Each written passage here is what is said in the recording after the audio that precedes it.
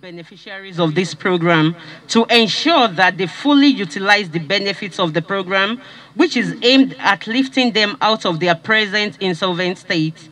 In the same vein, I want to appeal to the beneficiaries to indulge in contributory savings among themselves.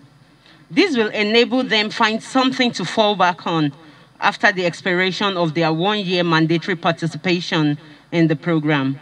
To this end, there is no gainsaying the fact that the success or otherwise of the program would be determined by your judicious utilization of the monthly stipend you will be entitled to after intensively participating in the program for 20 days monthly.